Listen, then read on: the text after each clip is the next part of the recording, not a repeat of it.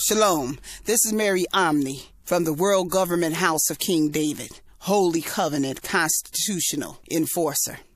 This is a Republic Notice. The title of this Republic Notice is called White Races Now Attacking Oprah for so-called playing the race card.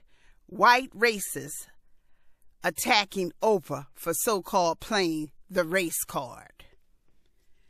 You know, this backlash now is coming about against Oprah Winfrey because she spoke on the disrespect of President Obama and how he is being disrespected because he's black, and that old races need to die off.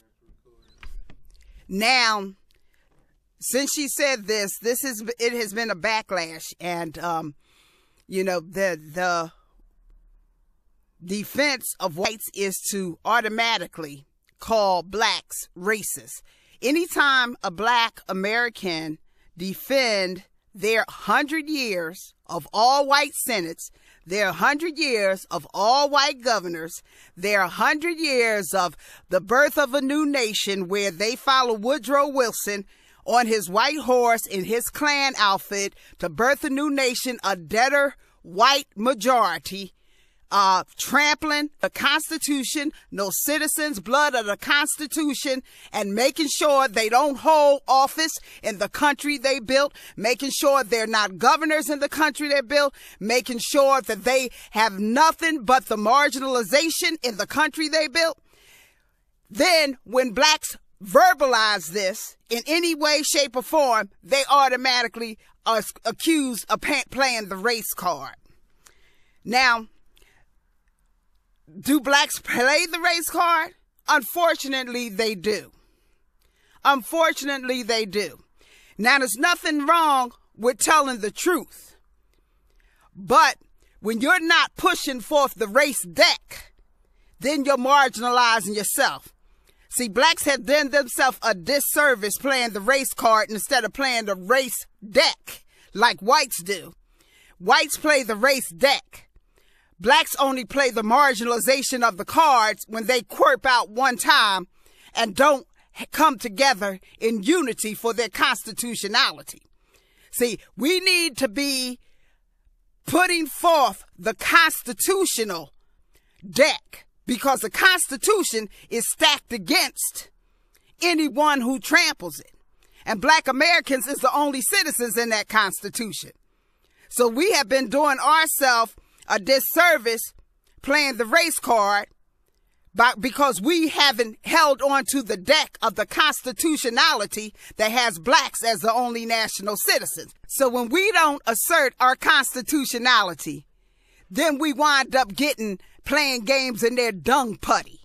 See, they're dung putty, and then once we start playing with them in their dung putty, they start accusing us of being racist after 100 years of all white senates. That's so acceptable and normal to them, as if, you know, all white senates is not practicing racism, as if all white governors is not practicing racism, as in all white everything is not practicing racism. And then soon as you assert something, they accuse you of racism because we haven't, as a people, played a constitutional deck. Our constitutional deck. Okay, our Fort Knox constitutional deck. And when we fail to play our constitutional deck, then we play in their little dung games. We call the dung games that we play with them in. And meanwhile, they the only ones getting the raw sauce.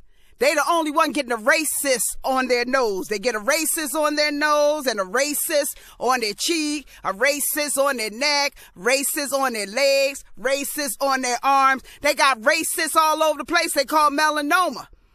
But yet they accuse black Americans of being the racist when the evidentiary is their melanoma bill that they got to go keep getting racist or raw sores taken off of their body. And gotta have the best insurance to get these raw sores taken off their body because raw sores come on their body every year and every summer, okay? They get raw sores because they are the raw cis and the racist. They try to fight the DNA of the sun. They try to fight the DNA of the sun, and they may win battles against black Americans and blacks on this planet, but they will never win the war, because blacks are the people from the King Yahshua hierarchy and royal blood, which means they are the resurrected, okay? The resurrected. You've been trying to do away with them since time and memorial, okay? See, he said he talking about if it's a war, you know, blacks will be slaughtered or some of this old nonsense. No, you may win some battles. You always had your hands at some battles, but the bottom line is those that is last shall be first, and those that are first shall be last, okay? So in between there, you may get your little hands in some battles, and forget about it being a civil war in this country, because in the Civil War of the 1800s, ending in 1865, they didn't have the weaponry they have now, okay? See, you can pull out all the guns you got as white folks, but this weaponry now is will take you out. Will take you out. So you got to have more than just some little gun on your hip or rifle on your shoulder. To fight what's coming down now, this is the cosmic battle. This is Armageddon, okay? So anybody talking about civil war is naive and MK'd Ultra, because this is not going to be no civil war like it was in the 1800s. This is Armageddon. This is the cosmic go down, okay? Okay, white racists. So you're attacking Oprah Winfrey and accusing her of racism after you done stepped on her constitutionality. Ever since she was declared a citizen in it, in the legal supremacy of the Constitution, is not going to fly. You know, you can tell, you can say, the race card is up. Well, we don't need the race card, white folks, because King Yahshua and his 144,000 is coming for his people. It's coming for his people, okay? And if you against his people, you're damned. You're damned. And his people are people who look like Oprah and was born in America and is constitutionalized as the Judaic nation in 1866, the national constitutional citizen. That's King Yahshua people. How in the heck you think black Americans will be in the highest contract in the land unless it was by the hand of God Almighty and King Yeshua? So you calling us racist is the same as you calling King Yahshua racist while you fighting his people. And you say Jesus loved the little children, all the little children of the world, red and yellow, black and white, they're precious in his sight.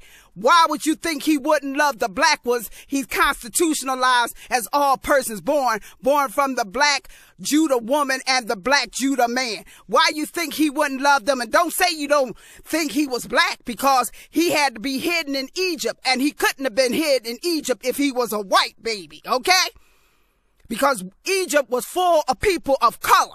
And you can't hide no white baby from no king that's trying to destroy the royal seed and is feverish about destroying the royal seed. You cannot hide no white baby among black and people of color and carbon colored people. Get real. So if Jesus loved the little children, all little children of the world, what makes you think he won't love the black Judah baby? And the evidence of us being Judah is the fact that we came out of slavery and we're the only constitutional citizens in that constitution. And it can't be undone. It's Fort Knox. Yeah, they can trample it. Dogs can trample. Dogs can trample your property. That don't mean the dogs own your property, okay? Dogs can trample a deed. That don't mean they changed the deed, own the deed, or the deed don't exist somewhere else, okay? So I'm saying this. If blacks play the race card, it's because they playing the weakest hand they got. They should have been playing the constitutional card. And they did you whites a disservice by playing the race card. Because you done got strong in delusion by them playing a little lousy race card instead of playing their constitutional deck. It'll set you up for the slaughter, white folks. You going to wish blacks paid that constitutional card. You going to wish blacks paid that deck, because the bankers and everybody and anybody else, and guess what? These demons are coming. Now you pull out your little guns and you pull out anything you got, and you see how they mesh up against spirits. Okay? You see how they mesh up against this high-tech weaponry. And if you think you're going to just win some kind of civil war, that shows you how delusional you is. Don't you know we're years and years and years and years past the just guns being a part of this? This is Armageddon. This is Armageddon. You know, you're in delusion. And Oprah have a right to say what she said. She should have said a lot more, because you wasn't calling her racist when she was handing you out cards and had an all-white audience and pumping up Dr. Oz and pumping up these doctors and Susie Ormans and all these whites who sold books on her shows. She wasn't be called racist then when she wasn't pumping up the blacks. Why didn't you call her racist when she wasn't pumping up the blacks, when she was just pumping up whites for her show? How selective your strong delusional imagination is.